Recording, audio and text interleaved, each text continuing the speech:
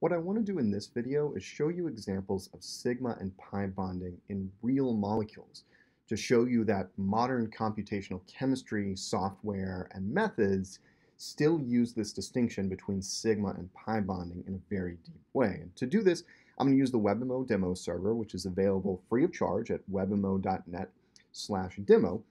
Let's go ahead and dig in. I'm going to go ahead and dig in here and log in with the guest credentials. Guest is the username and guest is the password. And once we're loaded in here, we're going to go to new job, create new job, and we're at the molecule builder. Now, knowing that we want to highlight sigma and pi bonding, I'm going to create a molecule that contains both pi bonds and sigma bonds. So let's throw in a double bond there, and I'll throw on a couple of extra carbons. This is 1-butene.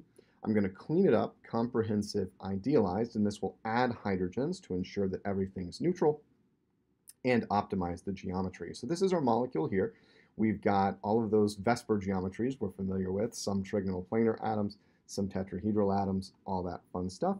And we're going to advance this guy to the calculation stage. So this is sort of our input, right? We've established where the atoms are located, the number of electrons in the molecule, and that there's a double bond between those two carbons on the end.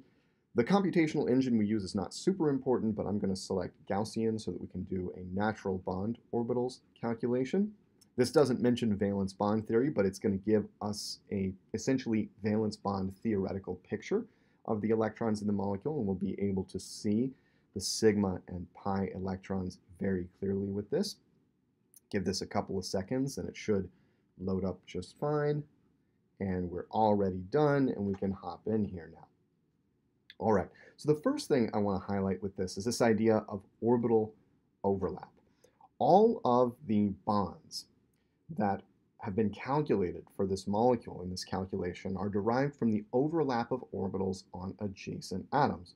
So for example, we can find C6 and C7 in the list of what this program calls natural hybrid orbitals. So we've got for example here, BD1, C6, C7.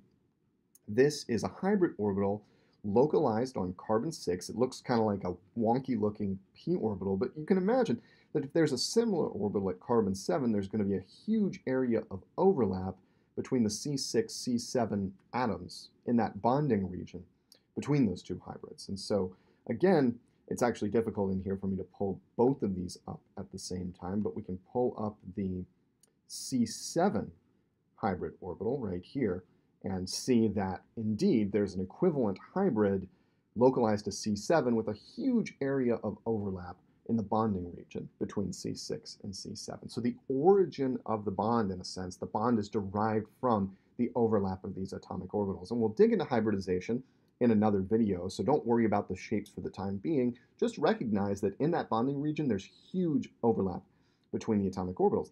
And it's sigma type overlap. And we can see that if we scroll down here to the natural bond orbitals and we look at the sigma bond between C6 and C7. So in this program, BD1, C6, C7, this description right here, BD1 in parentheses, C6, C7, refers to the sigma bond. And so if we tap on the magnifying glass here, take a look at this orbital, you'll notice that it just looks like a blob between the two atoms. There are regions of opposite phase on the outside of C6 and C7, but the important point I want to make now is if we rotate this and we look along the bonding axis so that the bonding axis is pointed directly into the screen, you can see that cylindrical or circular symmetry in this bonding orbital.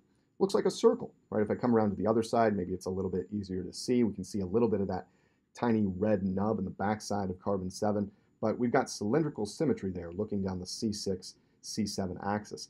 That's the hallmark of a sigma bond.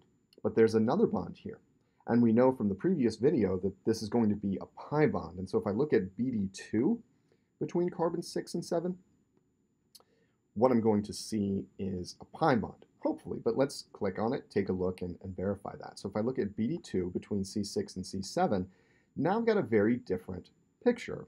In fact, I think I actually clicked on an atomic orbital there. Let's go to the bonding orbital, BD2, C6, C7.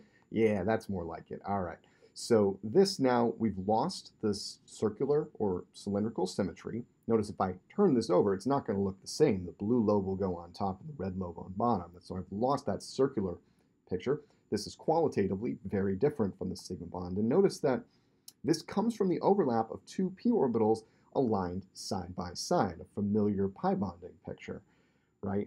And so this is absolutely a pi bond. It looks kind of like a hot dog is how I think about it. If you think of the bonding axis as the hot dog itself, the line or the stick connecting C6 and C7, the pi orbital looks like the buns of the hot dog, if you like. So this is the hallmark of a pi orbital.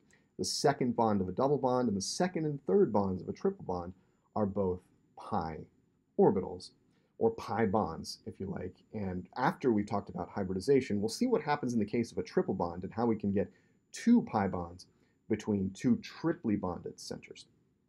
So that's all I really wanted to highlight for the time being, is sigma and pi bonding in an actual calculation of a real molecule. This paradigm is still extremely important. You can find it in a wide variety of molecules with double and triple bonds, and it's still very much how we think about bonding. Perhaps there's one more thing to point out here, which is the relative energies of the sigma and pi bonding electrons. If we scroll back down to this table and again look at the bonding orbitals for between C6 and C7, one thing that we'll notice here is that the bond energy of the pi bond is quite a bit less negative than the bond energy for the sigma bond. So BD1 is at about -1 in these units.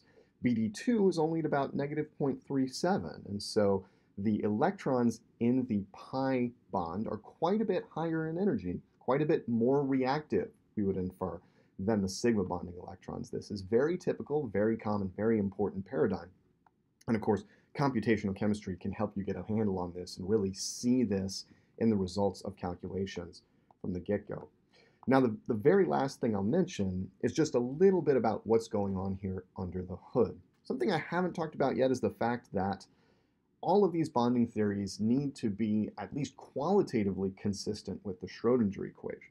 The Schrodinger equation, which we introduced for atoms and atomic orbitals, holds for molecules as well. And so what's happening behind the scenes here is that the program is calculating a set of bonding, and when we get to molecular orbital theory, what we'll call anti-bonding orbitals and non-bonding orbitals that is consistent with the molecular Schrodinger equation. That's essentially where these orbitals come from. We're not going to dig into the details of that in any way, shape, or form in this course, but I did want to mention it just to give you a sense of where things are coming from and what it's doing behind the scenes. It's basically making sure that the set of bonds that we get is consistent with the molecular Schrodinger equation.